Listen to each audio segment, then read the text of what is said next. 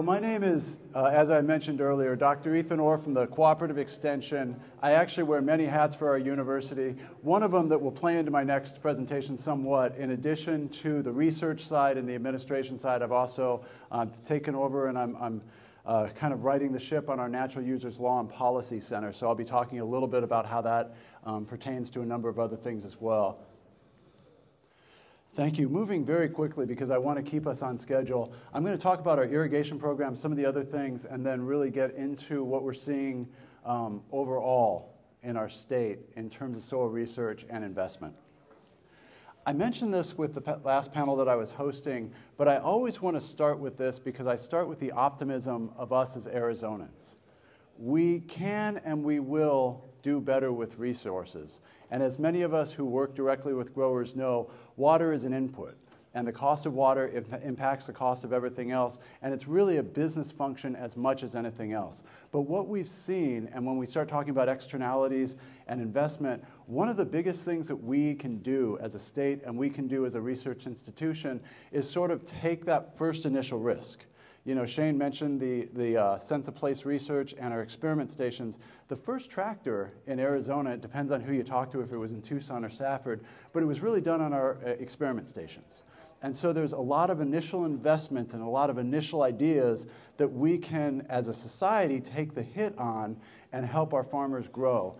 And the results are this. I won't show this slide because we're a little bit short on time, but if you look at the economic growth of the United States, it's actually kind of a miracle. Economists call this future preference, where one generation invests in the next. And you would think it would be linear increase. It's actually parabolic increase with two major inflection points. The first is when, after the Morrill Act, after we created the land-grant institution and we invested heavily in ourselves and our infrastructure. The second was actually after President Eisenhower, which is really, I think, the heir, the child of the land-grant concept, the GI Bill, the community college in it. One resulted in the Industrial Revolution, one in the technological revolution. So every time we've invested in ourselves, as a people, as a state, it's shown great results. So to talk about a program that we just started actually in February, and this is, I really want to thank my colleagues who are in the room that help work with me on this, Diaa, Debankur, and Robert, among other extension scientists. We do all this together, and I'm going to talk through our irrigation efficiency program. It was started with $30 million in ARPA funding in February, originally Governor Ducey and then Governor Hobbs, and we did such a good job with it. We had about 42% private sector match that last year the legislature funded $15.2 million that we have not started spending. So the results I'm going to show you are on that first $30 million. And this upcoming session, Representative Dunn has actually dropped the bill to fund an additional $25 million, and Representative Griffin has matched that between an additional $25 to $50 million. And the reason for that is basically the applied science and that partnership that Extension has created with industry. So this is the first tranche of money, and in that first $30 million, we've set aside $2 million for soil and irrigation research that we've been doing on the farm and really combining that. One thing I'm going to talk about a little bit later as well, we circulated, and Debankur was really the author of it, a white paper at our state legislature for another $2 million, because the way that I see this as an administrator, and Channa sort of mentioned it, you know, a lot of our research trials are one-offs. I'll go to Robert, and I have a new company, and it's going to solve all your problems. Here's $5,000, do a field trial in this situation with this crop, one season. And we push them out for 5, but there's nothing comprehensive. So the way that we do like cotton variety trials, and you know this in agriculture, the crop that you pick is about the most important decision you're going to make. And we all have different soil, we all have different climates, and so we do cotton variety trials across the state to help you get that. Soil amendments are much more complicated, and so what I'd like to see is something along those lines where I have a comprehensive, akin to a cotton variety trial, research in terms of soil amendments, because it's not a soil amendment, it's a soil amendment with this crop, with this soil, with this climate. And what ends up happening is the people that are the most aggressive, and I'm seeing this with our irrigation vendors as well, they are well funded to sell things. And our first panel talked about it. They will answer everything in the affirmative. I've talked to them like, well, I need a 20% water efficiency. I can do that. Well, I need to improve crop productivity. I do that too. And it becomes this miracle snake oil. But the truth is, soil amendments are important. And in many areas like the Mesa, they're essential and can do a lot. But it's figuring out what is that function that we need that amendment to do, again, pertaining to that soil and that crop and that climate.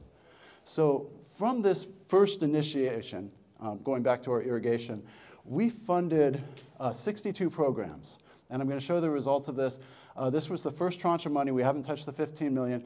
The private sector, because I can fund up to $1,500 an acre and anything over. So a center pivot's going to cost me anywhere from $2,500 an acre to $4,000, depending on the configuration of that pivot. The growers put that in. So that $16 million has come from the farmers themselves.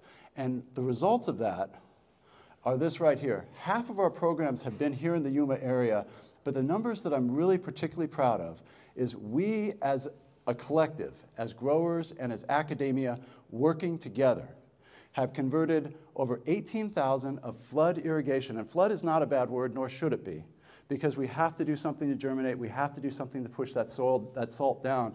But we've converted 18,000 acres to something else. That's micro sprinklers, drip, center pivot system. And the annual water savings of that is just over 36,000 water acre feet. Now, Senator Fernandez says our friends at our city are talking in terms of gallons. I'm actually learning to talk in terms of lakes. Everyone here knows how much a water acre foot is. It's a lot. I talk in terms of Tempe Town lakes, which is about 3,000 water acre feet.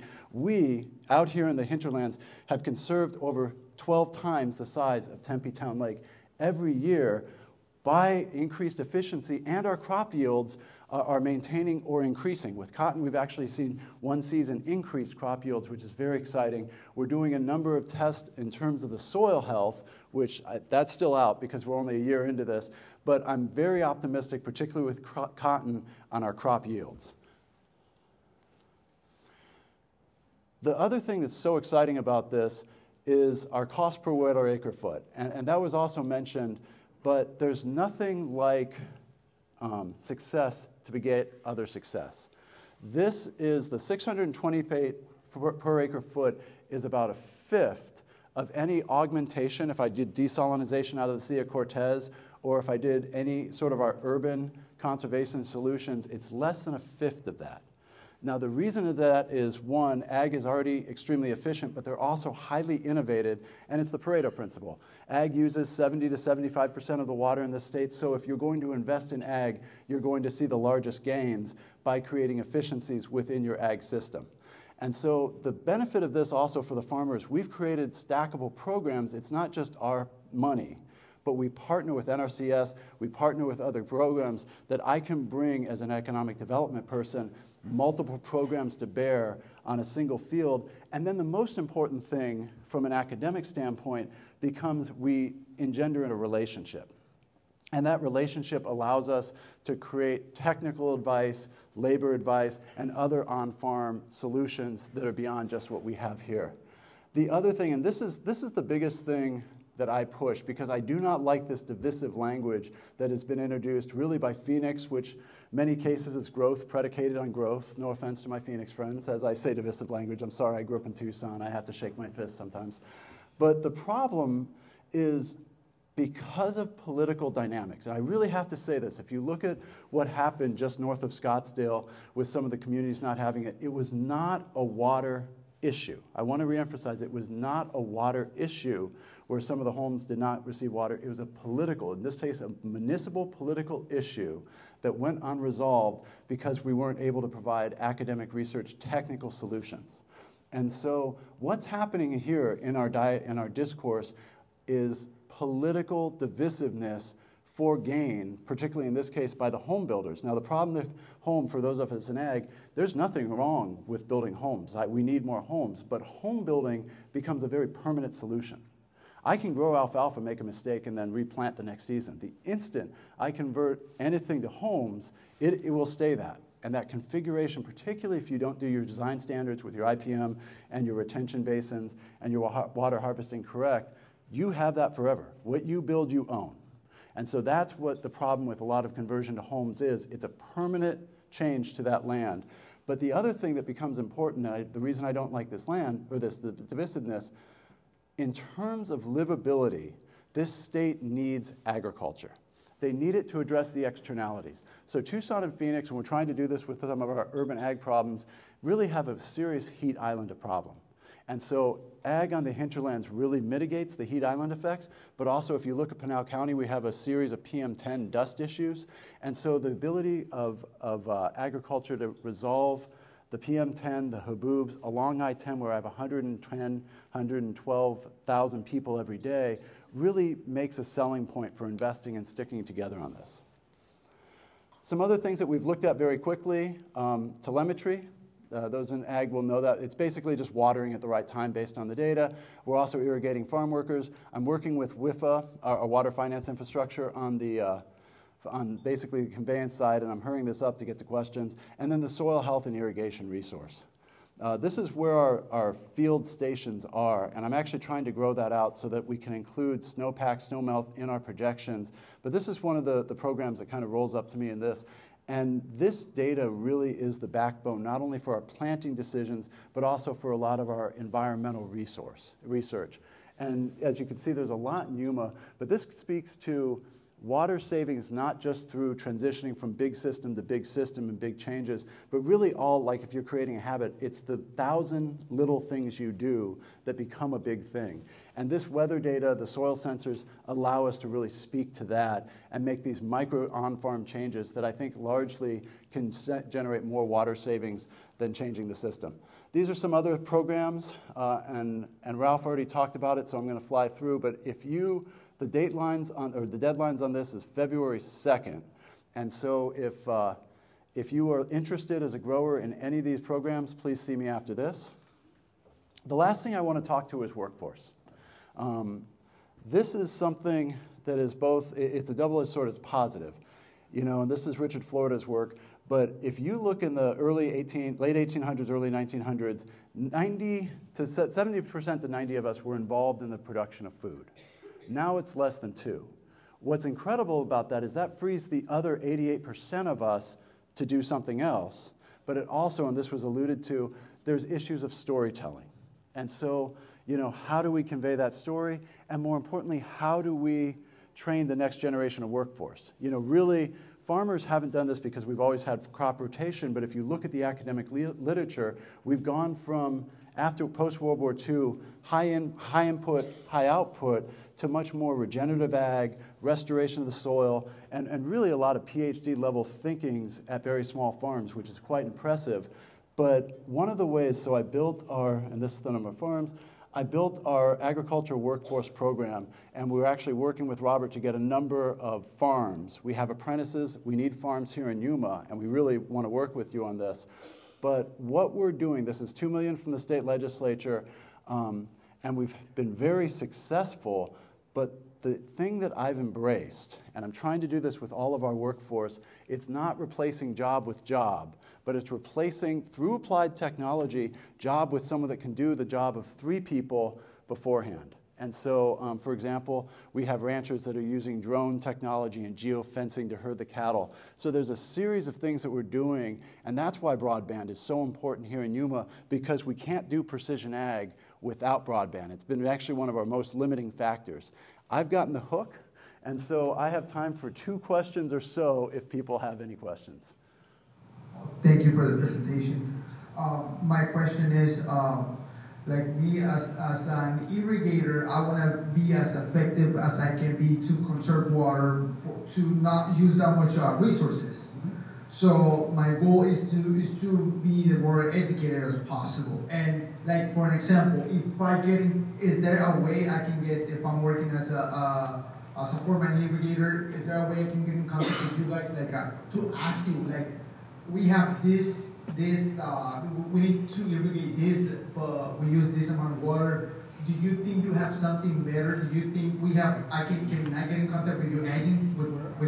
I absolutely. In fact, he raised his hand, Robert, and his technician, Hector, who we were fortunate enough to hire, was a professional irrigator. And a couple things that we want to do with this program is to elevate the training, because if you have an educated irrigator workforce, we'll save more water. But you, sir, and you understand this, and I've done this with when I worked in other fields, if you raise the education level and credentialing level of any particular field, you raise their ability to make more money and create more value for their companies as well. So Robert is on that with Hector. We will introduce you after that, because that is an excellent, excellent point. None of this works without raising the education levels of everyone, particularly our professional irrigators. Thank you so much. I appreciate you letting me speak quickly and get us back on time. I'd like to it's my honor to introduce our next speaker, Dr. Jenny Bauer with the Soil Health Institute, and she's going to be talking about effective measurements of soil health. Thank you so much for that wonderful talk and introduction. Hi, everyone. Thank you so much for having me. I'm here from North Carolina today, and I'm a research soil scientist with the Soil Health Institute, which is based in North Carolina, although we work all over the continent in the U.S. and Canada. And I want to speak to you today about some effective measurements of soil health, or some work we've done to try and aid in standardizing measurement of soil health. So this is the Soil Health Institute.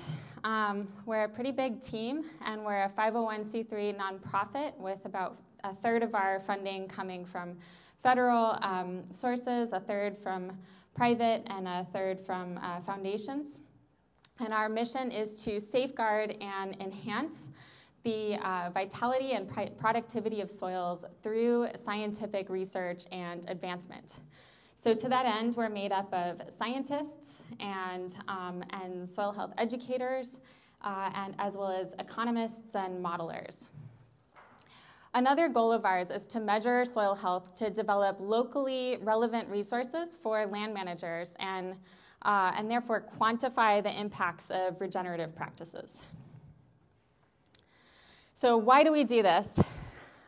This field is not in Yuma, as you can guess, but I think it's a good example of why soil health matters. So this is one soil with the same crop, and it's basically one field, but it's just got a fence in the middle. And on one side, we're using soil health practices, so decreased tillage, throwing in some cover crops, and retaining residue. And on the other side, we've got a pretty high tillage intensity, no cover crop, and probably monoculture environment. It's just after a rain, and the water has really ponded on the surface of the field on the right, and is probably running off, so leaving quickly and not able to adequately infiltrate into that soil. But on the left, you can see that water has soaked into the soil very efficiently, and in fact, it's going to stick around, right? Since it's not leaving by runoff, it's going to be accessible by the plants.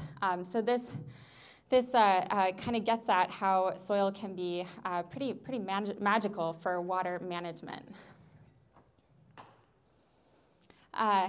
Joey introduced this definition for soil health as the continued capacity of soil to function as a vital living ecosystem that sustains plants, animals, and humans. I think it's a great definition. But in order to quantify soil health, we need to settle on the right indicators of soil functions. Right, soil supplies a lot of functions, which I'm sure, which are gotten to by that definition. But we also need to interpret indicator values in the proper context. And so I have a soils background, and I've seen quite a few soils in the field. And so when I think about soil health, part of me is thinking about that incredible diversity of soil systems. And I've represented two of these up here today. So the soil on the left is a quite deep, meters deep soil that has really striking redox features. Those are those bright orangey red masses and gray spots in the bottom of the profile, and that indicates that water is there quite frequently or most of the year. We're going to measure soil health differently in that soil than we do in the one at right, which is about 12 inches of soil over bedrock. So water is going to behave differently in these soils, and so is soil health. To get at the first question, what are the most effective indicators of soil health? We launched the North American project to evaluate soil health measurements. We call it NAPSHM. It's not really the coolest, acronym. I think ARID was really good. I've heard a lot of good acronyms today, but that's what we call it. And the goal of this was to identify the most effective indicators of soil health. And this was kind of building on, so Louisa mentioned our Tier 1 and Tier 2 indicators. We were really trying to figure out which ones of those can give us the biggest bang for our buck. And the way we studied this was across 124 long-term experimental sites. And these are paired treatments that study differences in tillage or cover crops and crop rotations. We collected soil samples from 0 to 15 centimeters in depth and tested over 30 measurements.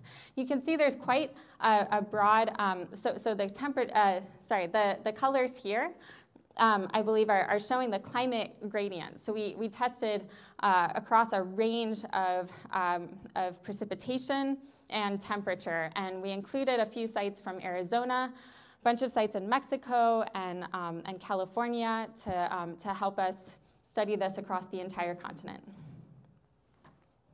Yep. These are just some of our crops and treatments in the trials.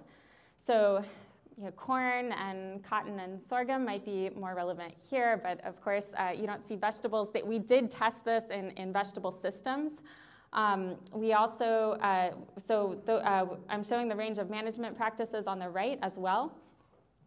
So we've got tillage, biodiversity, cover crops, residue management, manure, a lot of the practices that we know build soil health in agricultural systems. And then these are all of the indicators we measured. So different carbon indicators, different nitrogen indicators, water and structure, of course getting at the biological community with some of the methods we've already discussed today, and then a range of chemical and fertility indicators as well. So quite a lot of indicators here, and our job, as we viewed it, was to kind of filter these down to see which of these indicators are applicable across this wide range of temperature and precipitation across different commodity systems, and which ones reflect the practices that we know improve soil health. So what did we find? Well, first we found that site factors absolutely do affect the absolute values of measurement. Maybe absolute wasn't right to use twice there, but basically what I'm saying is the actual value of, for example, soil organic carbon is going to vary based on temperature, and so getting at that climate gradient, and then also based on clay content. So, what are the special characteristics of that soil that make it different from other soils? That's going to be the texture, the drainage properties, and so forth. So we found, of course, there's going to be less soil organic carbon with rising temperatures and higher soil organic carbon with higher clay contents. And that makes sense based on what we know from the literature. Next, we looked at each indicator and its response to different soil health practices. So I've listed some common soil health practices among our treatments here.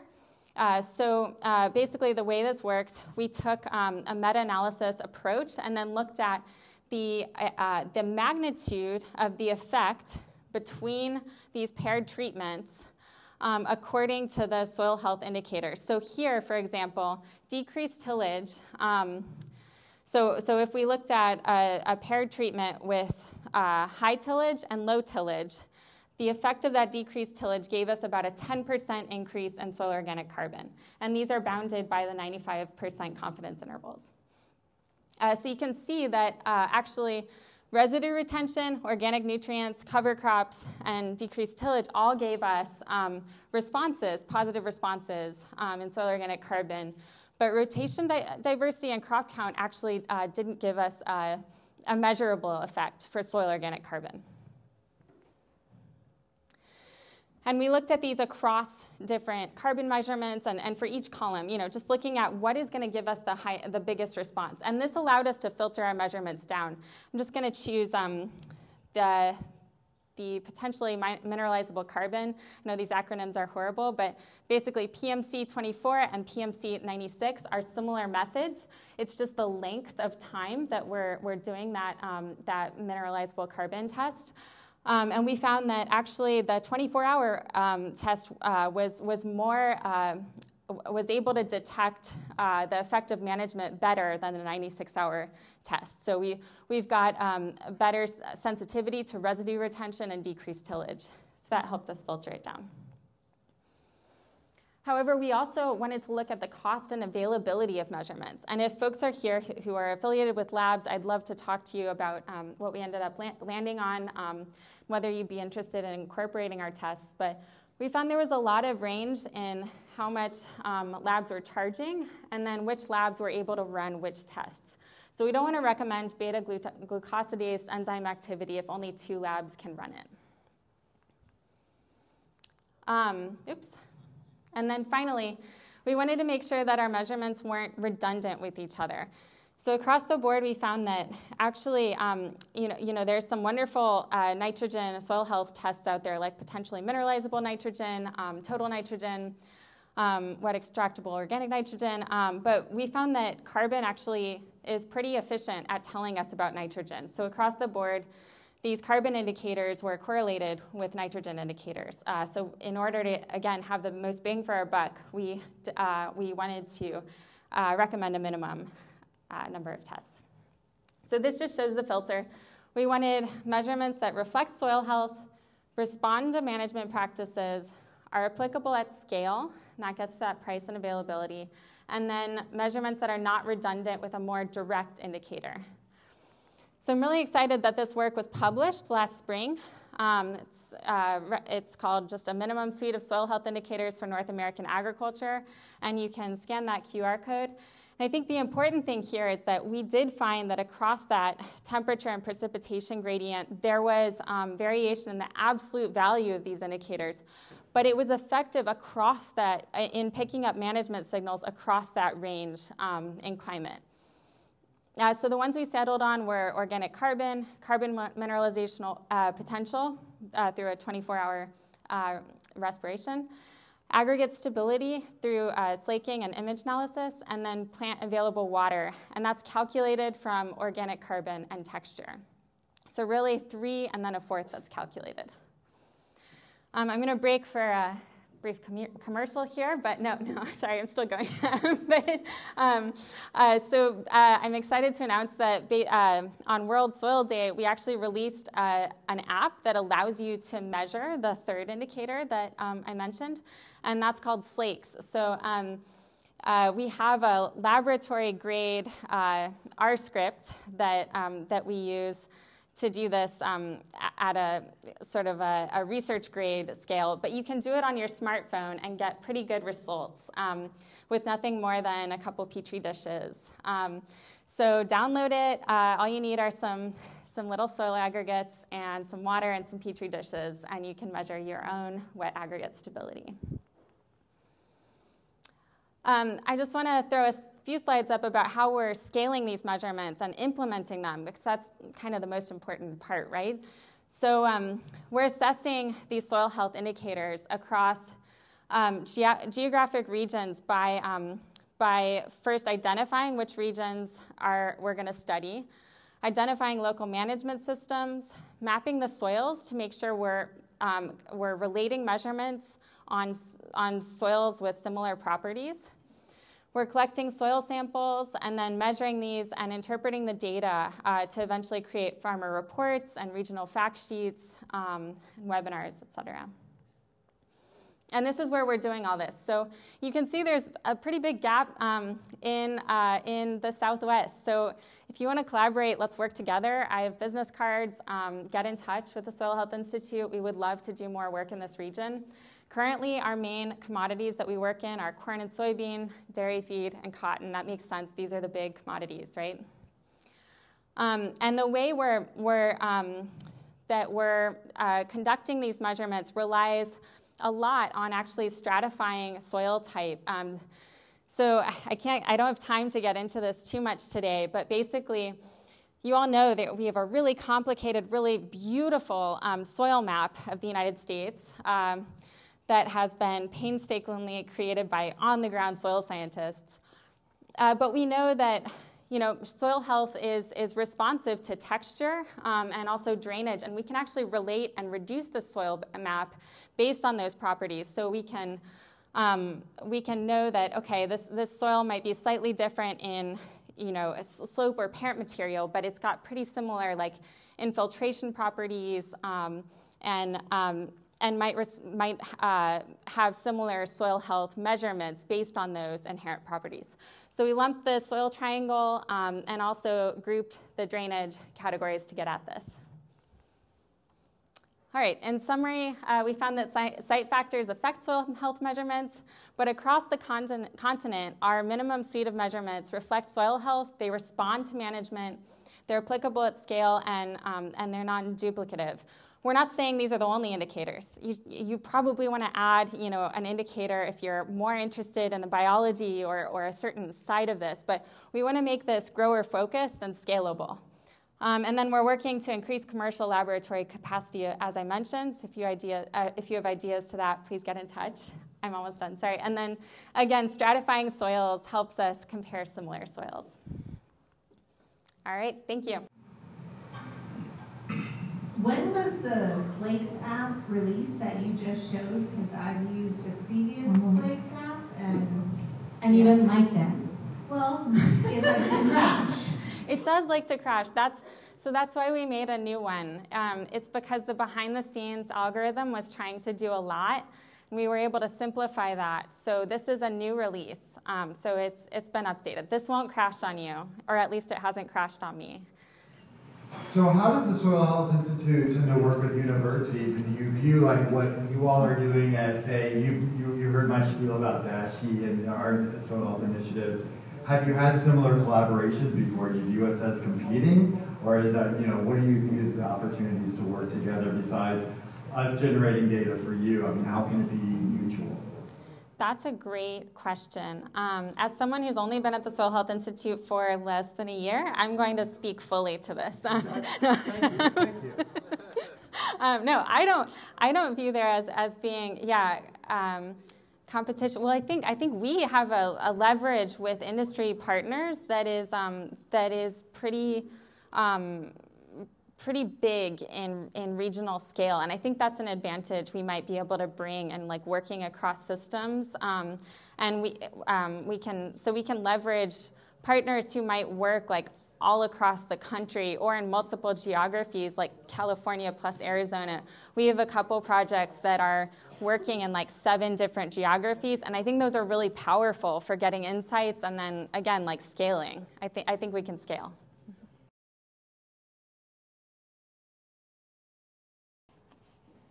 So why do we need to irrigate? Like typically we irrigate to fill the soil profile, the root zone with proper amount of water, which is necessary for plant growth, and at the same time we need to leach salts below the root zone. If you take a look at the picture on the bottom left, you will see 3 conditions in the soil. The first one on the right, this is soil at permanent wilting point, so there is no water for the plant to use. The middle one is at field capacity, where you have enough amount of water for plant use, and the one on the left at saturation, which is it has more than enough, and the amount left would be going below the root zone through deep percolation.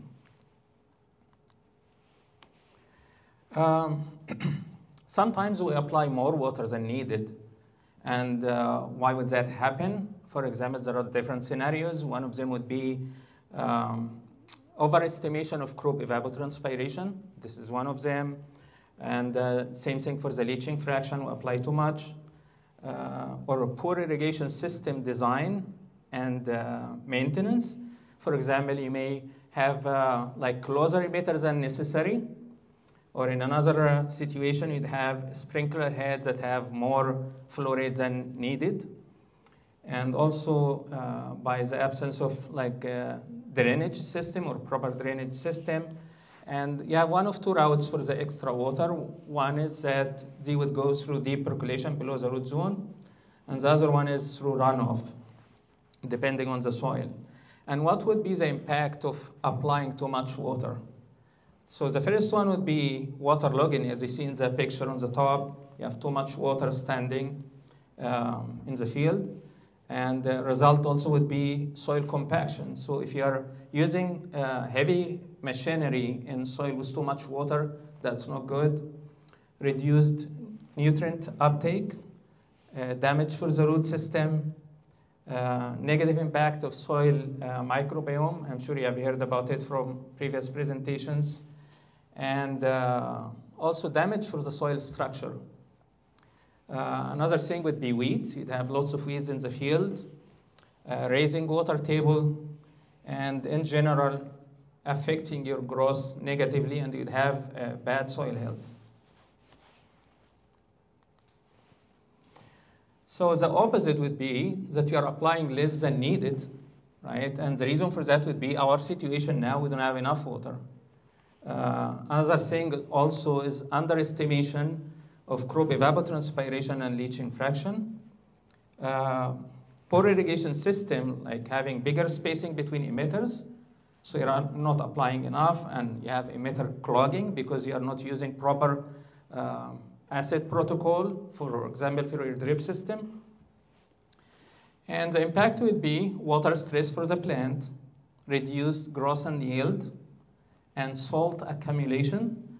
But there are, whenever you have salt issues, for example, or drip systems, the solution for that to be to apply the amount that you need to apply per week on at more frequency. Like, for example, you'd run your system 5 times a week or 6 times a week.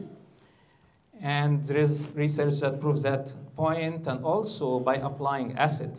So when we apply acid, for example, for drip irrigation systems, we apply it before the sand filter or the media filter to give it a chance to react with the salts, and you'd have deposit on your media filter, and then water would go clean to the plant. And we need to monitor the salinity in the soil as well. So we have lots of soil moisture sensors that would measure the salinity level in your field. So you'd have an idea. If you have an issue, you can try to correct it as you go. And in this situation, you would have limited number of crops you can grow because of the salinity, and you'd have to grow special crops that would tolerate water stress. So we agree that we have to apply proper amount of water, not much, not less. So how to do that? So we need to, first, for example, we can use soil moisture sensors. I've seen some sensors that would give you upper and lower limits based on your crop and soil texture, and then you can use that to see how much water you need to apply, and you have to be within these 2 limits. The other thing is to use an irrigation model that would require, if it's the model would require like weather data and some growth parameters about the plant and some soil parameters like soil texture, and then you can calculate crop evapotranspiration, right? And the model, if it's what's called the soil water balance model, basically it calculates how much you put in the soil, how much goes out, like this equation, and then you can get a calculation for crop evapotranspiration. But we also need to consider salinity. So you have to apply a little bit more to take care of the salinity, leach it below the root zone. So leaching fraction is applying a little bit more water so you can take care of the salinity, leach it below the root zone. We have an equation here, but we don't have to get the farmer worried about the equations. There is, we can calculate it, or you can use a graph on the right. I'm sorry, I didn't move to that one.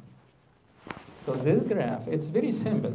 So the equation is based on 2 parameters, measuring the electrical conductivity or salinity for the water and measuring the salinity for the soil paste extractor for the soil.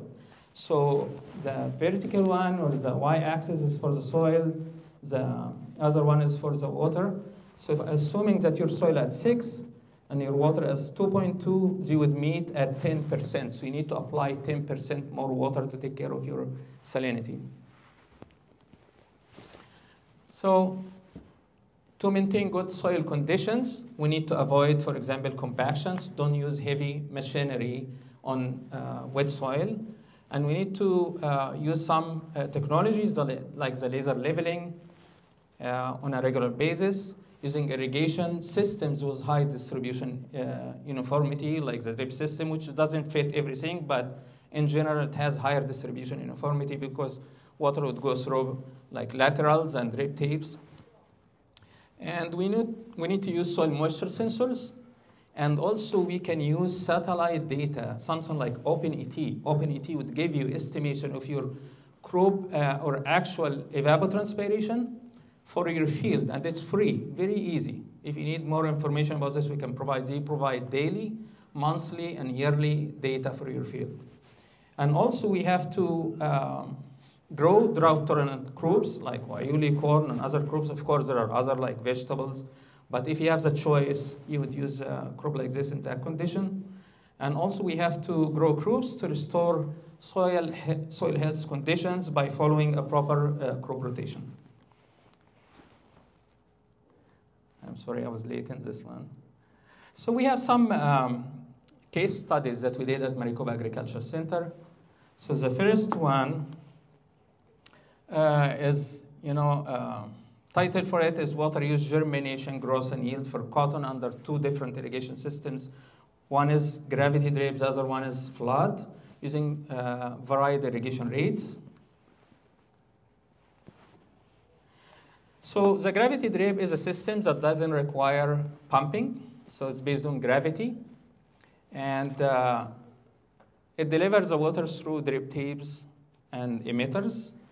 And so we are applying exactly what you need to apply, water and fertilizer. Easy to install and operate, it's a very simple system. However, you may have some problems with clogging if you don't use proper acid protocol.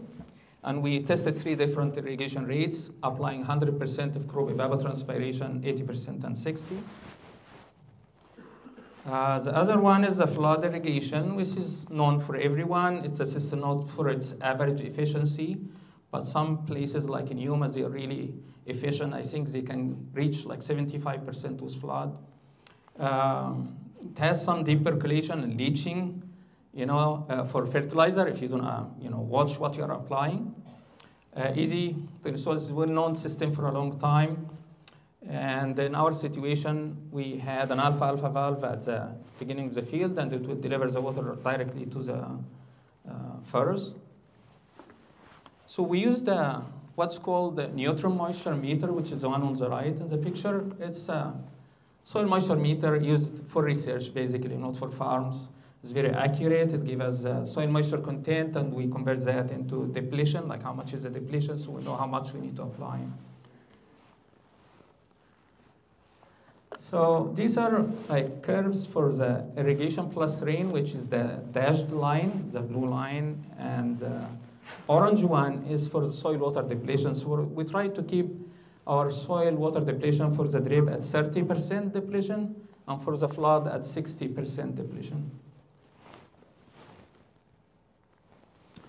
So the results, it was a cotton experiment. We realized that the more amount of water you apply, it would give you more number of balls, right? And so the bottom one is the one received the least amount of water.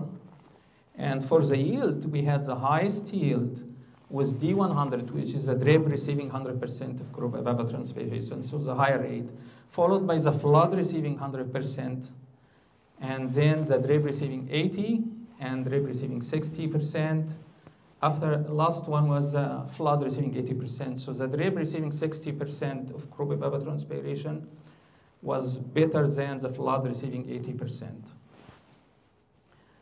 So as I said, we had some clogging issues, but we are testing a different acid protocol. We'll repeat this experiment next year, and hopefully we'll succeed. I expect that drip receiving 80%, the gravity drip receiving 80% should give higher yield than the flood receiving 100%. The reason for that is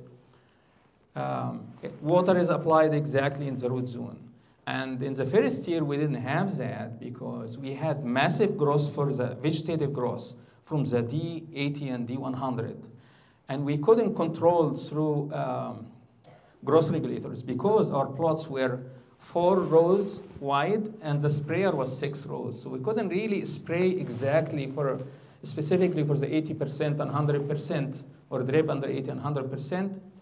So we had to spray the entire field, so we affected the low treatments.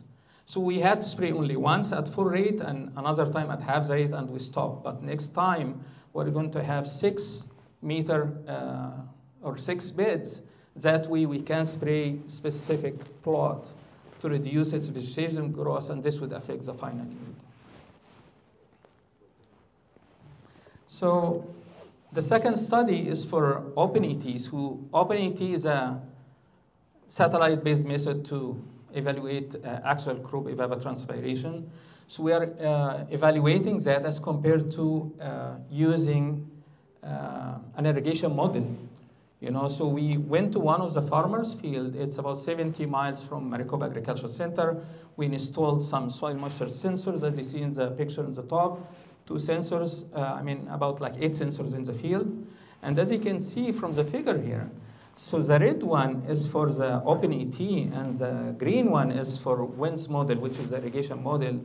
We had very good agreement with the irrigation model. The study is still going on for 3 years. We are going to move the equipment to different fields and different groups to continue the evaluation, but in general, we have very good results until now.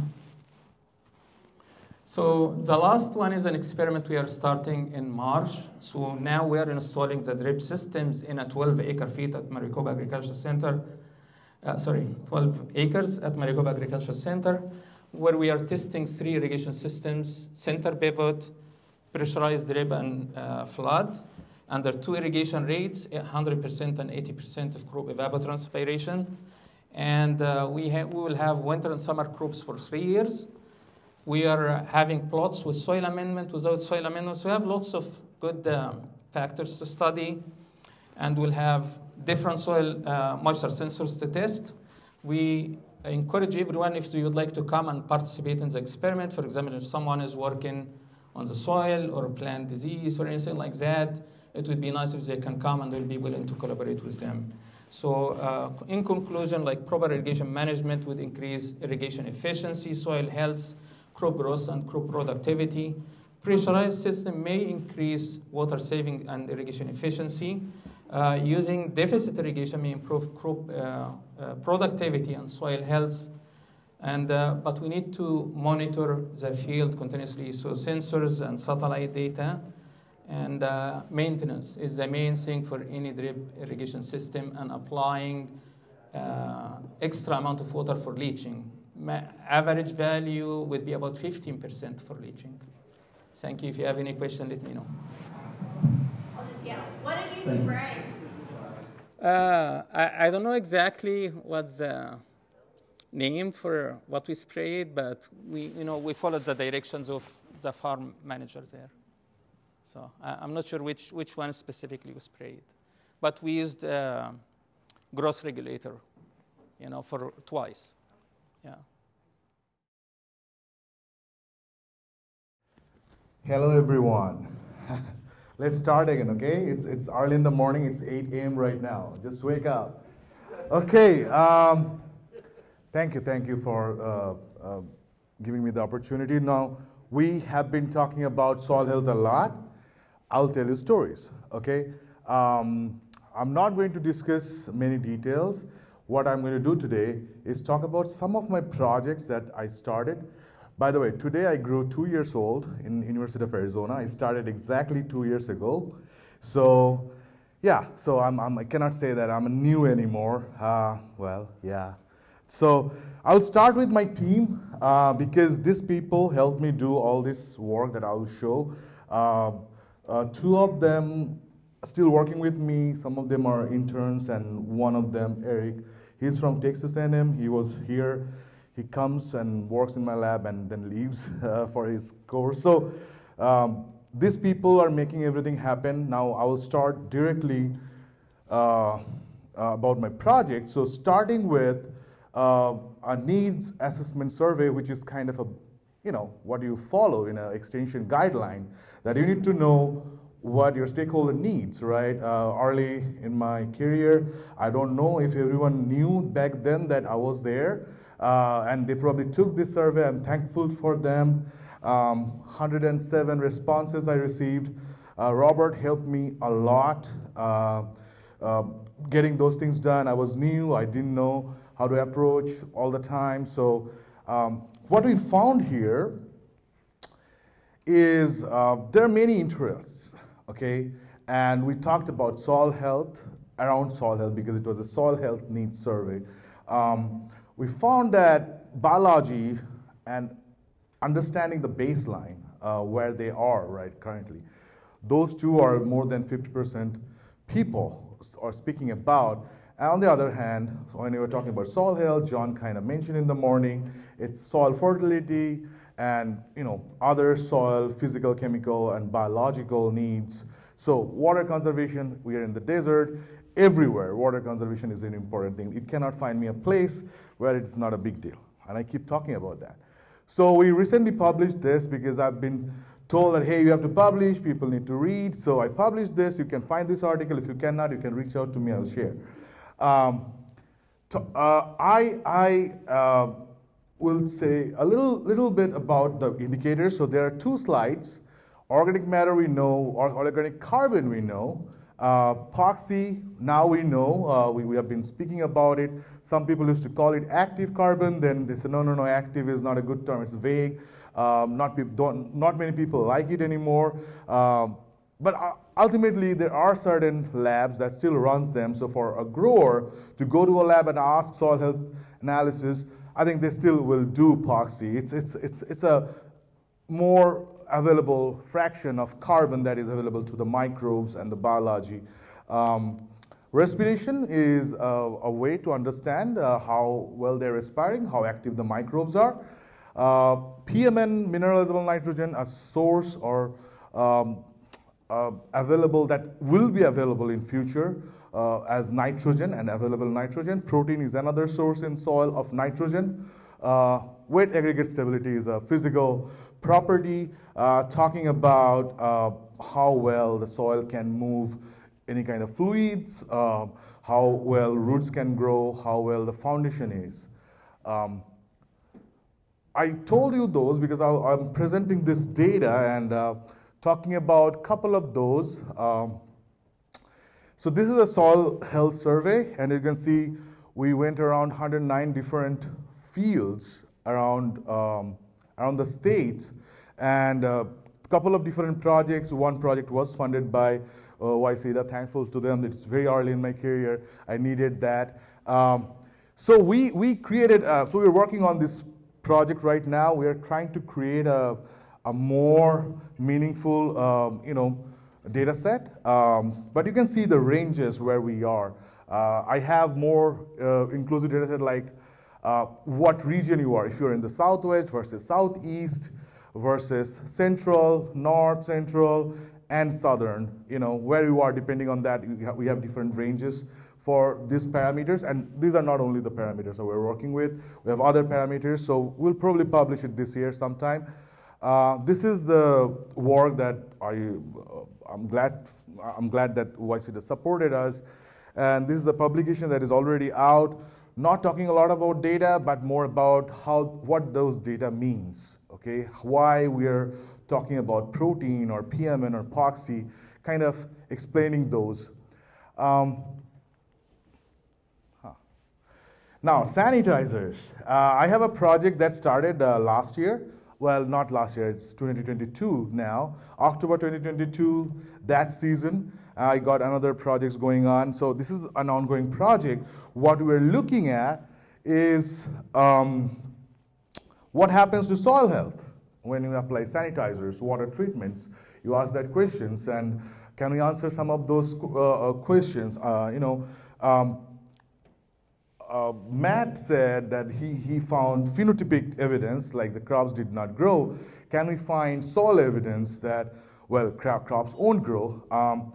I have very initial data. Don't judge me on this. It's first year data. We cannot say much about it. We worked with 5 different farms and fields. So they are geographically distinct, they're separated, so the range of numbers are high, but we are seeing not much. So some people took it. If you did not take it, please take this survey. I'm trying to learn how much our stakeholders know about sanitizers so that we know if we could create some knowledge for them around sanitizers. See, the data doesn't say much. There is no statistically significant difference pre and post application of sanitizer on these parameters, even other soil parameters. We didn't see much, and these are all soil parameters, except for a couple of numbers are trying to make sense. And very recently, like day before yesterday, I was looking at our enzyme data, and nitrogen-based enzyme, glucosaminidase, Jenny showed that we have the data, but it is first time I'm seeing something there too. So there may be something with nitrogen cycle. It's epoxy, which is carbon and nitrogen, kind of. Protein is nitrogen, and the nitrogen-based enzyme showing some response, and I need to look more deeper. So I did not show it here. I need to recheck because my students did the calculations. I have to check it. It happened day before yesterday. I need to take time. We also looked into different chemistries, chlorine-based and PAA-based, and we can see, well, statistically not different because different sites, okay, a lot of variation.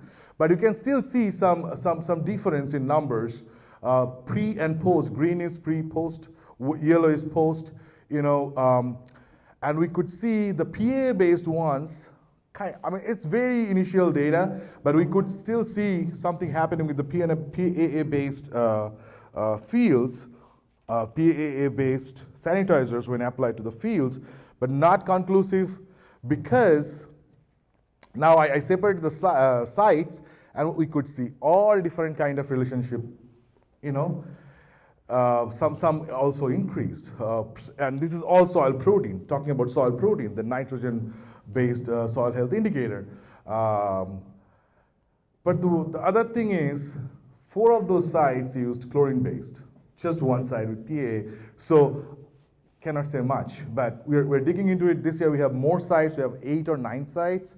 Thankful to my cooperators who are working with me. We'll see what happens next year.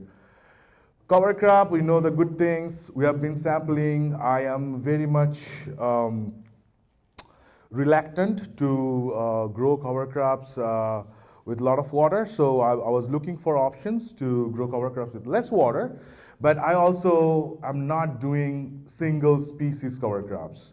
I think we have some data, so I started doing mixed cover crops. Now I know it's hard to sell mixed, but I'm looking at cover crop biomass data and how much nutritional value they have, trying to think about a mixed crop salad for cows or sheep, you know, all different kinds of cover crops. You know, we all know because with less water, if you have only single species, the probability of failure is 50%. Now you start increasing the number of species, the probability goes down. And we have seen pretty good results when you have legumes and grasses growing together. But it's very hard sell for the dairy industry. They're not used to it, so I know I need to do a lot of work. And might be it's good for grazing, but we'll see. But I'll show you some data. A lot of different species that we worked with. I'm not interested in soil health that much because in 1 or 2 years you cannot look at soil health that much. So we could see some improvement, but you know, all different. So just to tell you, 100% broadleaf, 30% grass, 70% broadleaf, grass versus broadleaves. I'm working with different ratios, different time of the season. This is fall, summer, winter, different field sites. And these are all commercial sites. This is the data I'm trying to sell to people. These are all feed quality data, and see alfalfa and barley hay average data. And this is alfalfa, like good quality alfalfa data, not premium, but not poor. And look at the water use, the tonnage. I was new then. I didn't have a lot of funding, couldn't like do this, the biomass. It's very early in my career, but I started collecting more biomass data. My data is pretty close to, probably sometimes better than barley, right? So we published this article. If you're interested, please take a look. Shoot me questions, argue with me. I'm ready. I would love to hear from you.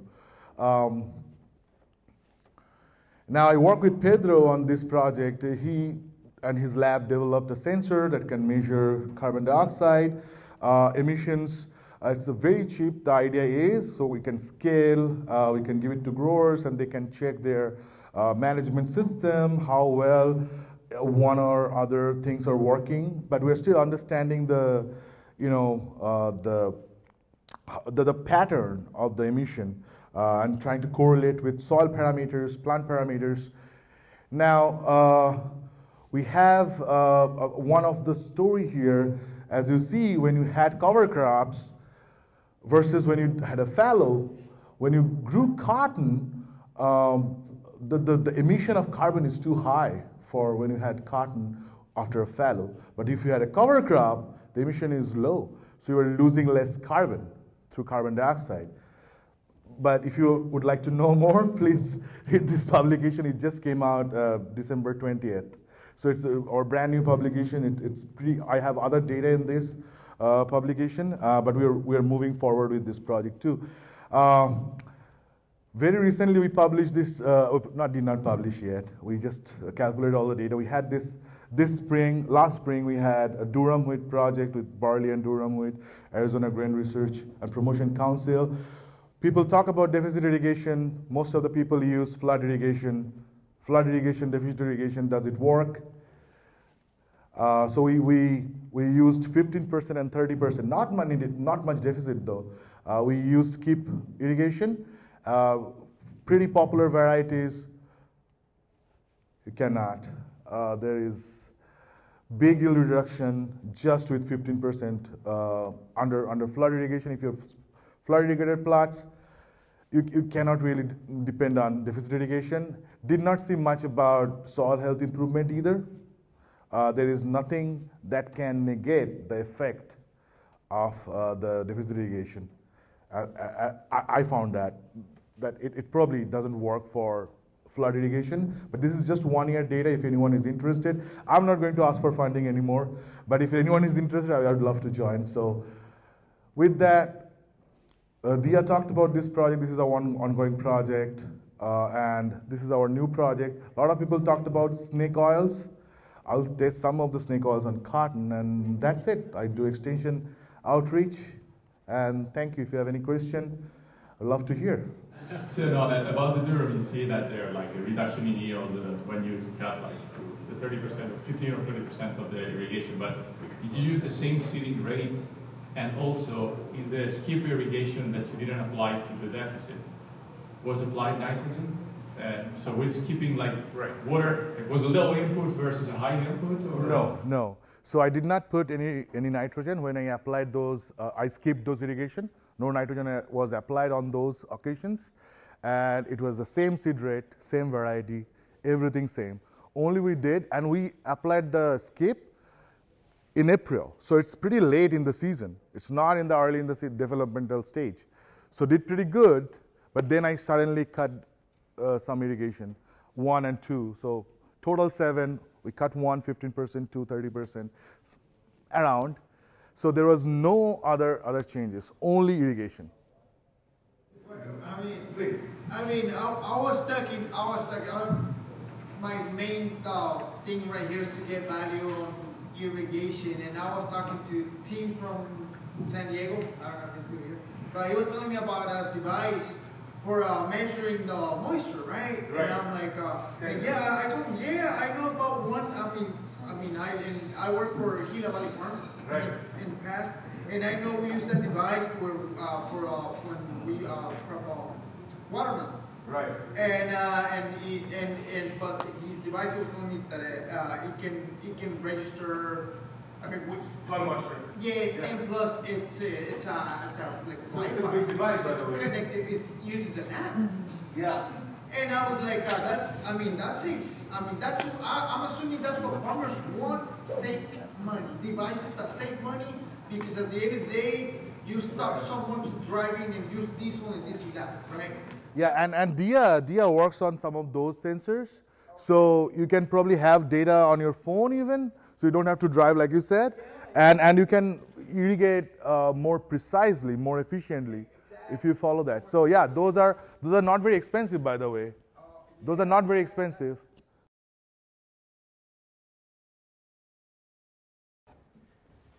Good afternoon. All right, so that's the title of my presentation. I'll be talking about sensors and how they can be applied potentially to the case of soil health research. So I'm bringing ideas. I'd like to present some of the things that I do and how they can find a niche within this line of research. And to get started, I'm going to use this diagram. This is a microbial fuel cell diagram. And it got me 2 points to reflect as I was checking this paper. And one of them is that you see that this is what happens when we have electrodes in contact with carbon in a metal. So there is it generates electrons, a flow of electrons. That means there's a current flow. And there's a potential developed, that is power. So my reflection is this, is two things. One is, how amazing are those microorganisms? They can produce electric power. I didn't know that. I know nothing about biology, by the way. I'm an engineer. And I found that very interesting. The second thing is, how simple is this model and how complex is the stuff that we do when we go deeper into our research. So I wish it will be this simple. Okay, so to set the tone of my talk, I'll be brief on some concepts, some elements that I think is important. And this goes along with the last 2 talks about soil health, Jenny and Debankur. So I like to say that when we do our work, it's always at a field scale. And I found it very, very challenging, the scale element of it. So you see the picture on the left, there is a very, very visual difference in soil properties. Okay? So I will ask the question, when we see a field, we want to take a sample out of the field, where to take it?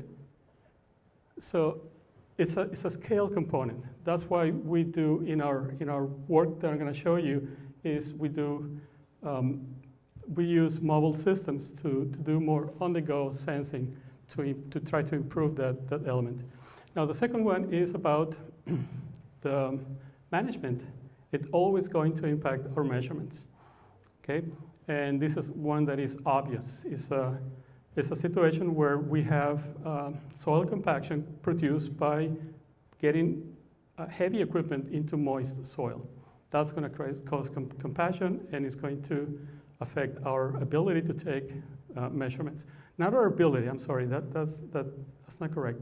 What it's going to affect is the quality of information, because the compaction is just going to go very, very high.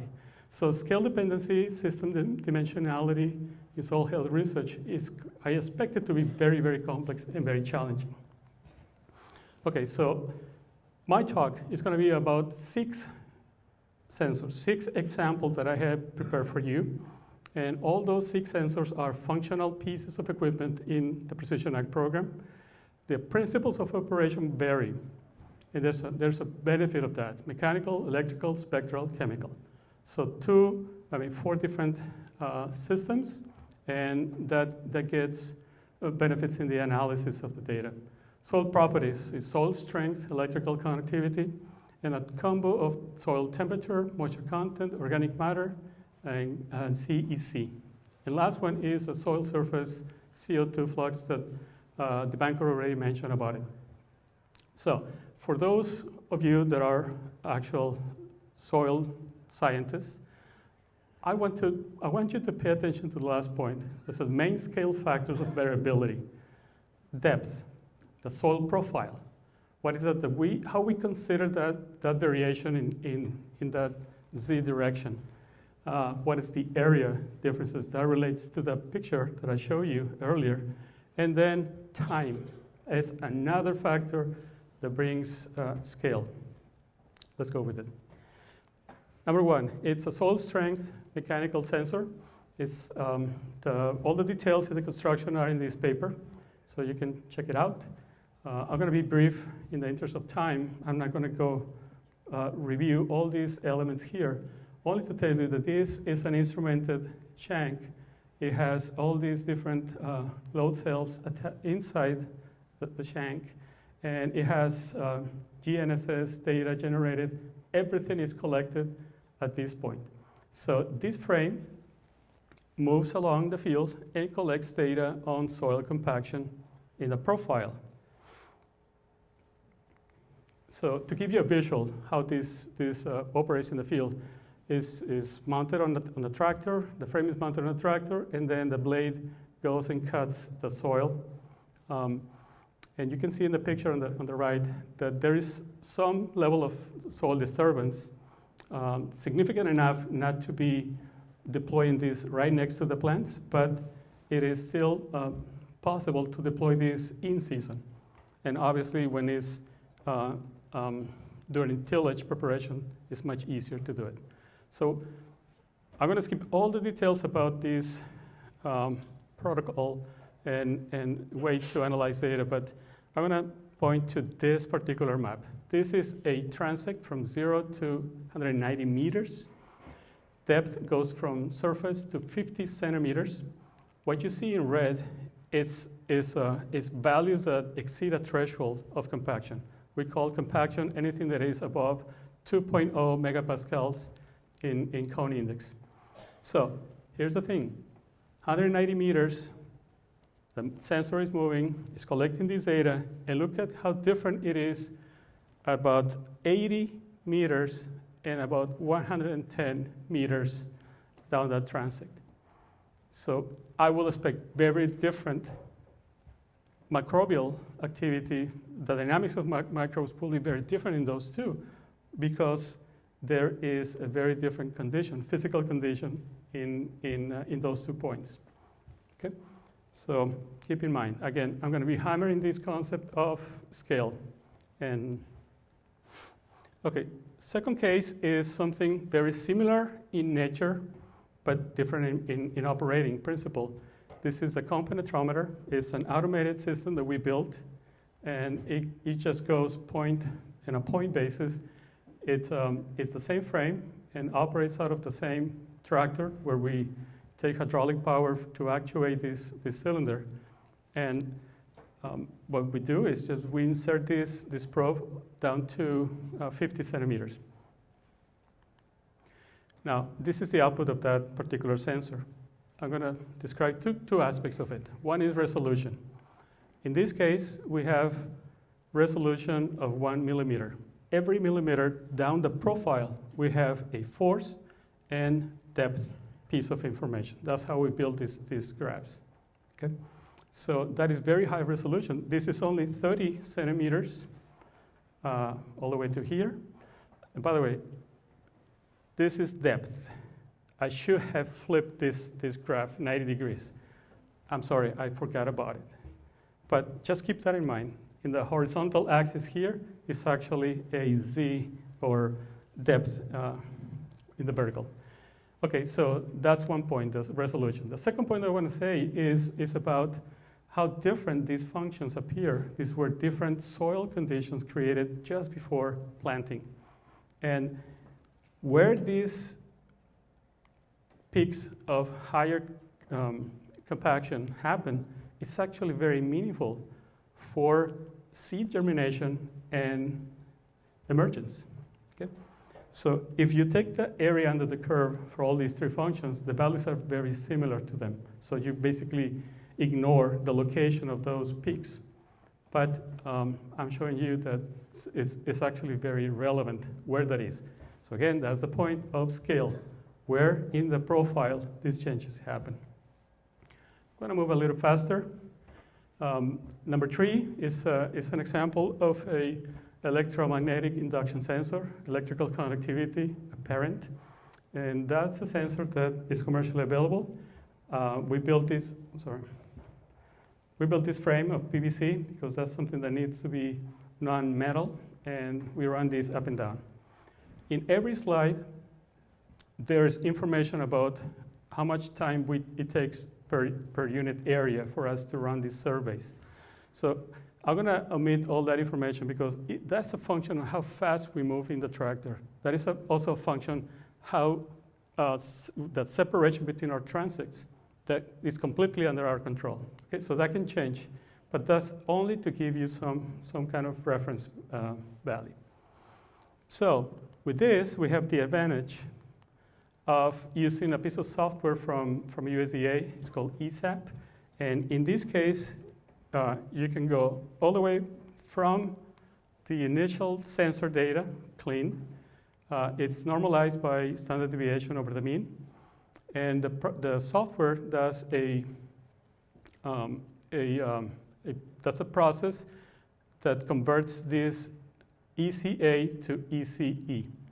And you can see here in red, this is also an output of the software that tells you, for the case of alfalfa, this is the yield that is lost, 100% lost yield in the red. Okay, because there's nothing there. There are no plants, no alfalfa plants, because it's so saline up there that there's nothing growing there. Here's my question. Is it the same microbial activity here than down anywhere else? I don't think so, and I know nothing about microbiology. But that's what I'm trying to get to my point. This is another sensor that does something. It collects information that is very similar to the previous one, but it's a more user-friendly unit. I want to point to this particular graph on the right, and that is the relationship between the sensor output and textural information like sand, percent sand. And this is work that we did in Safford, and we found a decent correlation that allowed us to do prediction of sand content in the whole field, right? So in this case, we go from the sensor output as it is down here, and then a predicted map of soil percent sand, okay? I will bring again the same point. How different will be the microbial activity here than down here? Especially this is sand. It's very, very, very different. And this is work that we did for nematode control. Okay, moving on. Number 5 is a system that has a combo of sensors in these probes. So this frame that we have, it has 4 probes, and each probe has 4 sensors. They're listed here. First is a thermistor, that's to measure soil temperature. Then there is a capacitance-based soil moisture content. Get us that. There are 2 wavelength-specific LED light sources and receivers. Okay, so we run this through the field, same fashion, and you generate this type of maps. Okay, in this case, might be related to your question about the distribution of soil moisture in your field. That's something that you can see right here in the second map here. Okay, soil temperature. I will assume that microbial activity is also highly dependent on soil temperature, and look at the differences. There is a spatial structure in this data.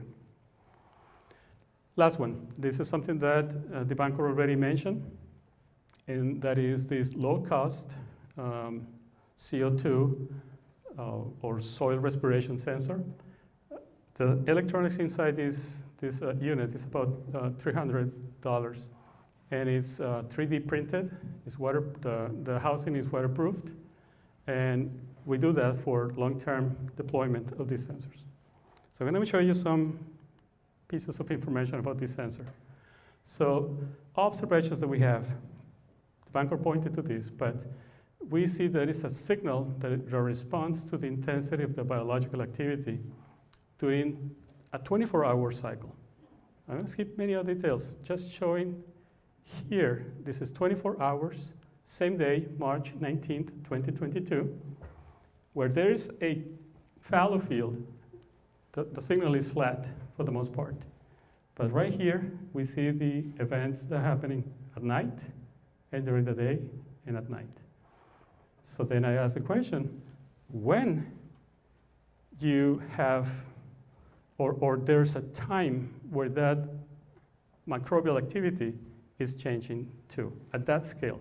So take my talk as something about scale in space and time. Thank you. Just one quick question. Yes.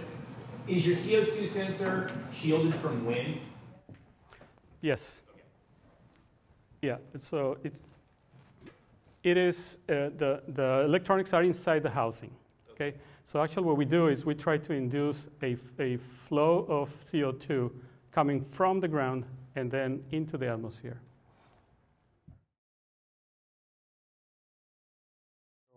So I only have 15 minutes, and I've been asked to kind of help draw some conclusion from today's workshop and also talk about my program. So I'm going to talk really fast right now.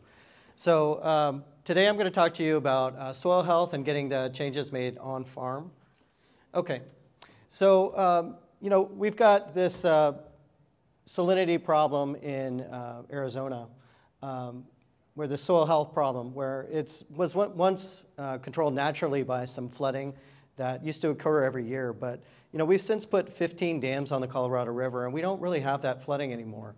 So it's up to us to recharge this soil health ourselves, and really we have a limited amount of ways that we can do it, as you've heard today.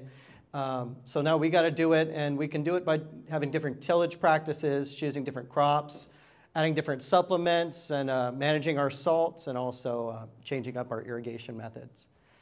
So really it all comes down to water, which is what we're short on here in Arizona. All life needs water. All life in the soil needs water.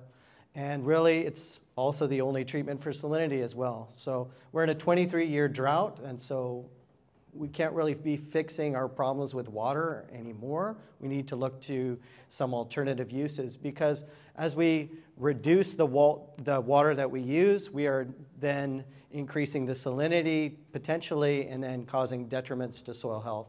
So it is a catch-22 working on this drought irrigation project because we are reducing the amount of water, but we also are negatively impacting soil health. So this is a recent study that's come out from Dr. Sanchez and Dr. French, where the water districts of Yuma got together and asked YCEDA to put together a project to look at what is the consumptive water use of our crops that we grow here in Yuma. They did a lot of work with the leafy greens and all this. So this is the acre inches that each crop is required to grow the crop. It's evapotranspiration requirements, and in addition, 15 to 20% more water that's needed to control the salts. So this is what you really need to grow a crop here in Yuma. These are the water readings coming out of that publication. How much water do we have in our supply? Well, every week you can go to a website and find out what the Lower Colorado Water Supply Report is. And as you can see, our primary reservoirs of Lake Mead and Lake Powell are at 36 and 35% capacity. So not doing too well. Total system contents 43%. Well, it's a lot better than last year at this time, 33%. So we did have a good winter last year, and we have a decent winter this year, so it's good. But every year we're pulling off of that, so we want to do what we can to reduce our water use. This is kind of how we irrigate all of our crops here in Yuma. Well, a lot of our crops. Definitely all the wheat is grown that way. All the Sudan grass is grown that way. That basin flood.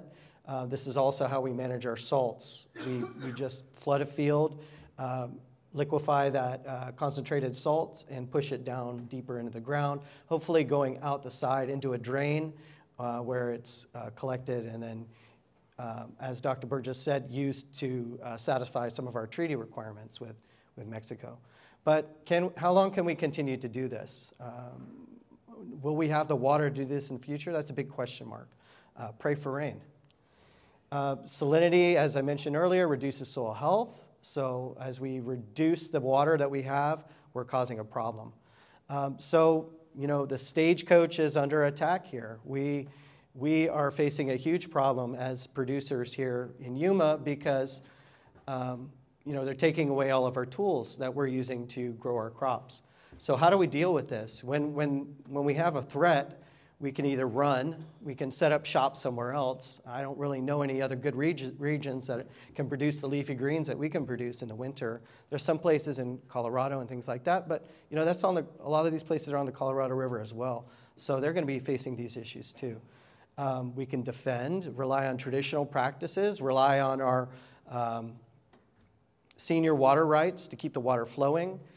We can do all of our conservation tillage and the gypsum that was mentioned earlier, and the soil microbes, kind of finding the ones that will deal with the salts, things like that.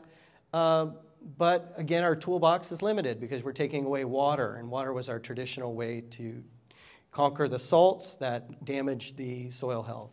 So really, the best option, I think, is to attack. Right? Let's find a new plan. Let's find new technologies, a lot of which that you've heard today, and find out ways to really streamline them and get them into the hands of the growers so that we can continue to farm for many years to come.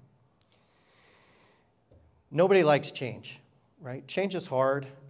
There's something called cognitive dissonance where there's one truth that you've accepted, but then you find out that maybe there's another truth too, and so you're stuck in the middle between two truths. Nobody likes that. Everybody hates it. Change is tough.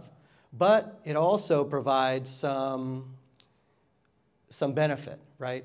If you adopt a new change, if you adopt a new technique, it gives you power. It gives you a sense of control. You are no longer helpless because you are championing this new technology. It allows you to develop new skills. You can try new things. You can improve the methods that you're using and track them. You can develop new markets. Hey, maybe there is a market out there for soil health. Maybe that regenerative ag brand can get you a little more money in your pocket or help you corner the market. There's some savvy consumers that might be up for that, right? So it's an option, right? It's a possibility. And then it serves the greater good. You're doing good. You're allowing your farm to farm longer into the future. You're allowing it to be passed on to the next generation. What better legacy is there than providing a good support network for the next generation? And you're creating a healthy planet too. So really there's a lot of advantages to changing. What are the battles that we're faced with? Well, you can kind of break them up into three different groups. It can be daunting, but if you break it up into three different groups and then just choose one at a time, this might be helpful. We're fighting nature here.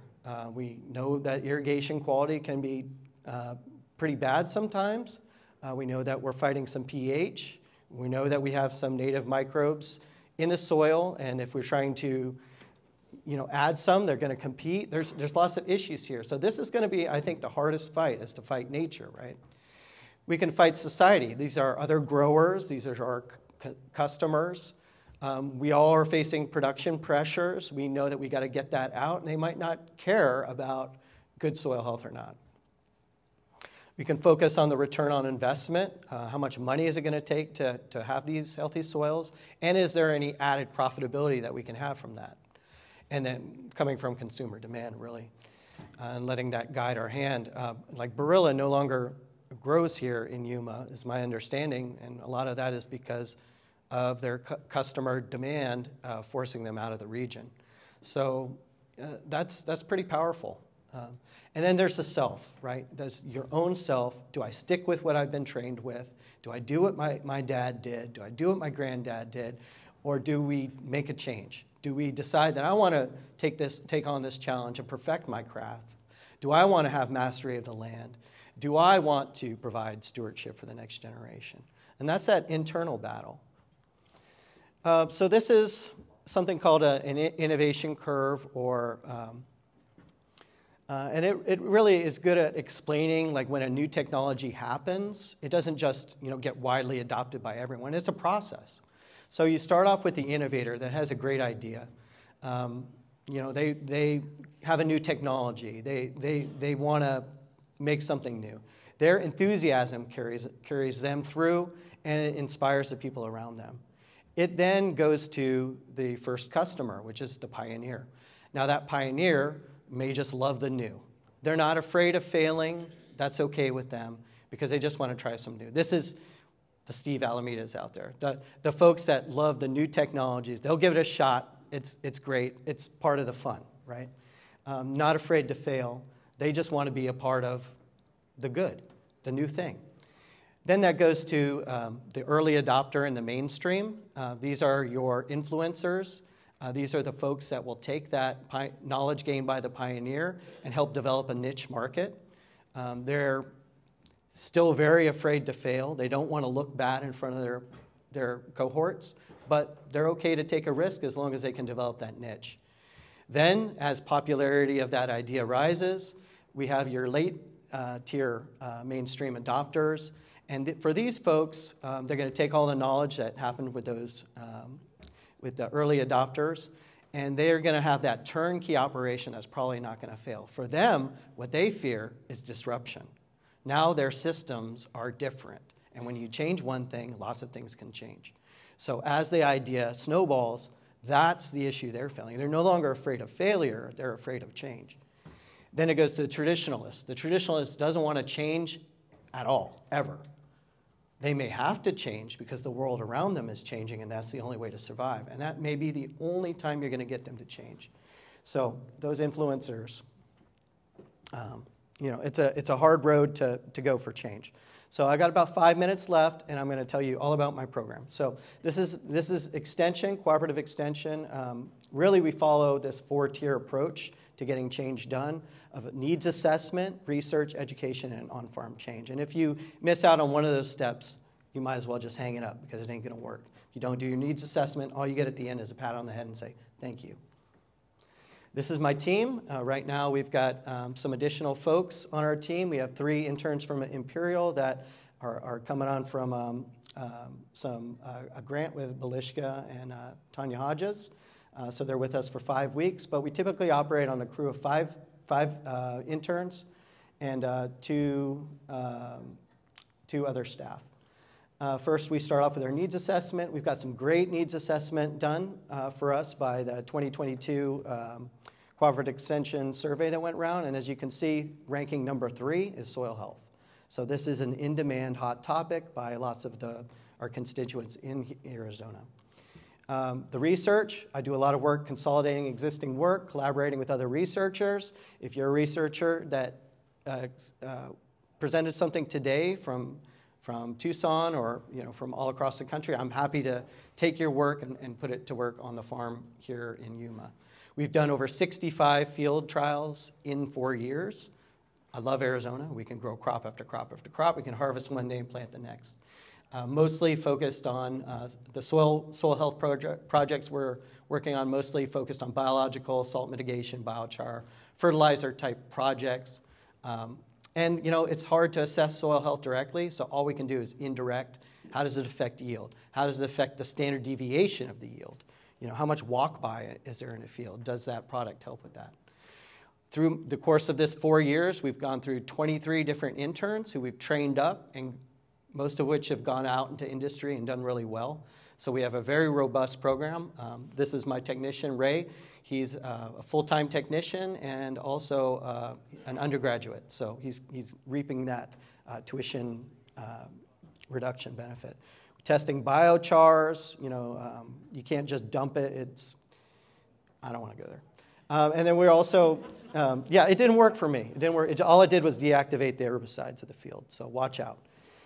So we invented a new irrigation method. This is solid set flood irrigation. We have a patent on this. We're making a testing unit, and we're going to take that unit up to the 4-H Maker Lab in Navajo County, where the high school students there are going to help us define it and refine it and make it better. And then we're going to take it to a plastic manufacturing plant here in Yuma, print it up, and get it out there, see if it works, and if it does, we'll share that knowledge. Hopefully this will help with soil health because you're not doing flood irrigation from one side of the gate, waiting for it to go all the way across the field, supersaturating one side of the field, no irrigation on the other side of the field. So hopefully this will help with that soil health problem by applying water more uniformly in our summer crops, mainly the wheats and the Sudan grasses. This is the testing method that I use here in Yuma to test out the products. All my trials are 4 treatments, 6 replication. We have an irrigation manifold system, and we just inject our product. It goes out through the drip, and we have that. And then there's education. That's the next step after research. I kick out a newsletter. If you want to get on that newsletter, just contact me here at this thing. Lots of social media. We organize lots of seminars. We have online on-demand coursework. So if you go to yumaextension.com, that's where we house all of our work. We have some accredited work and then some for funsies type stuff. We're doing a lot of veterans training now. There's some programs out there that'll do swords to plowshares to teach our vets all about ag and kind of give them that healing. And then we're getting into movies, and that's a whole other thing. And then, of course, we're getting on-farm. So this is how we're getting on-farm, this irrigation efficiency grant. I'm at my time, so I'm just going to move on. But in addition to this as part of the program, it gives us 3 years where we're going to the farm, we're working with the farm, we're helping them adopt that new irrigation technology. And I'm telling you what, that's giving us access like we've never had before. And now we can circulate needs assessment to the people who haven't been voiceless to University of Arizona for quite some time. Now we can get the opinions of irrigators because we're on the farm. And then also the Ag Apprenticeship Program. This is a state-funded program. This will give you $10,000 for you to hire an intern of your choice and pay them. And this is our first Yuma candidate, Angel Rodriguez. He was here earlier today. I've got his resume if anybody wants it. I'm trying to land him a job. He's got his high school diploma, 11 years of residential irrigation experience. He wants to be a commercial irrigator. You know how many people coming off the street just want to be a commercial irrigator? He knocked on my door and he said, "Can you help me be a commercial irrigator?" So yes, please. If anybody has any commercial irrigation work that need done, we got your guy. And then lastly, we bring the research to you. So call me. Let's set up a special site visit. We went around with Diaa all day, one day, and visited several farms. We got that FaceTime. And then, so that pretty much finishes me out then. So Bobby knows more about agriculture than all of us. I wasn't sure. My old boss said I said nice things. I was scared me to death. Robert, where can I get the consumptive use numbers so I can work up some new work for my lecture out at ADOP? Perfect. So on the YCEDA website, they have Dr. Sanchez and Dr. French's paper that's available, and I can give you a direct link. Is available in my newsletter as well. So the $45 million grant you got from the state, how much have you used? How much have we used? We have allocated $2 million for research and $23 million to the growers. We have basically the rest left. I will say the U of A took $3 million, and we've set aside $3 million for administrative costs, and I actually believe that's taxpayer money, and so we're running it extraordinarily lean because we're relying on extension. So most of that I'd like to put right back into the field. We're doing it at about 10%, which is outstandingly good. So with that, I know it's a long-winded answer, we have about 13 to 14 million right now that we can allocate. I'd like to be able to transfer another 1 to 2, maybe 3 million to the growers, so that gives me almost 15. And then whatever the legislature, and then I was talking about friends at NRCS, whatever I can get to feed this thing next season as well. Yes, sir. So how do we do that? I have a farmer in Maricopa who wants to use a solution. How do I get him? It's a simple form. It's a one-form deal. And then it goes in front of a committee that reviews it and validates the need and assesses the situation to see if they can meet that 20% reduction in water use. And then we go. The money gets right to them. and then they make the purchases, and then we're there for 3 years just to help them out however they want to help. And on that committee, Diaa, Debankur, myself, Robert are all here along with about 10 other extension and industry people. Basically, it's a partnership, so we're not looking to catch you. I'm looking to bring as many resources on farm. If I can help you get an EQIP grant, great. And even, I'll brag a little bit for Diaa, it's the relationship, you pick your vendor, you do the design specs, but then we work with you, we'll go on farm. And there was a center pivot out in Pinal County, and Diaa went out there and worked with the vendor and reconfigured the configuration of the center pivot and shaved about $300,000 off a $4.5 million project. So we do this in partnership, and then we collect the data we're using, trying to get to microflow meters at the field level to validate. The initial thing comes from irrigation, your irrigation district. Again, we're not trying to catch you, we're trying to help you do a 20% efficiency gain. Also, that water remains yours under water law. That was very important to me working with the legislature. I'm not out to take your water rights, I'm out to help you grow more and more efficiently. How do you get that form? He'll help you. It's on the extension website. Everything is automated. Yes, ma'am. One quick comment, not a question, but I think Robert's underselling his newsletter. I do not like newsletters, but it's the only one I read. It's simple, it's easy to read, it's good information, it's easy to skip the parts maybe that don't apply to you. It doesn't inundate your inbox. It's really good. Thanks, Jen. Yeah. All right.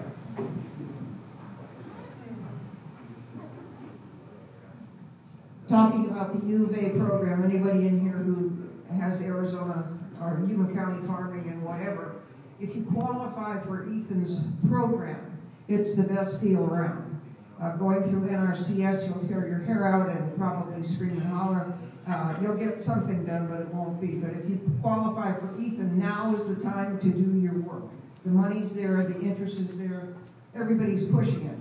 The other thing, if you, whatever inputs you put into these programs that are not covered under a cost share program, which is either NRCS or Ethan's, I have to keep training them on this. There is an Arizona State Conservation Credit that you can claim on your state income taxes up to 75% of the cost of those improvements that came out of your own pocket. You can carry it forward for 10 years. I got lots of guys over the years I've helped that haven't paid taxes. The only time I see them is when they need a new tax credit for Arizona State. But I mean, it's part of the state law out of the 1980 Babbitt administration, but it's really underused. But Yuma County, I keep trying to get everybody to use it because it's your money. Thank you, Bobby, and she's absolutely right. And I will say, I really do speak for Extension, Diaa, Debankur, Robert, all of us. Our job is to serve you and do whatever. I mean, it's your field, it's your money, it's your crop. We want to help you do that. And so we designed this program very much with the farmer and the private sector in mind. I don't want to tell you what to grow because it's your money. I just want to find a way that we can surround you with research and surround you with the support you need to make you more productive. And so we fought very hard to keep that in the legislation and keep that in the program. Robert, anything else? Thank you. I'd just like to reiterate that we are here to serve you. I served 5 years in the Navy, 7 years at the USDA as a technician, and now I'm serving you in this position as well. So thank you for allowing me to serve you. Let's give Robert another hand. We really appreciate you all taking the time today. I know you have busy schedules. It's an important topic, and this won't be the last that you hear from us on this topic. Stay tuned for more Desert Ag Soil Health Initiative progress. Of course, thanks Joey and Ethan, great collaborators, great co-hosts. Our YCEDA team, Sonnet Nelson, just made everything work. Our timekeeper, Jasmine, Andrea, Rosa, Michelle was here earlier. We're going to send a survey out, so please complete the survey. So thank you all for coming.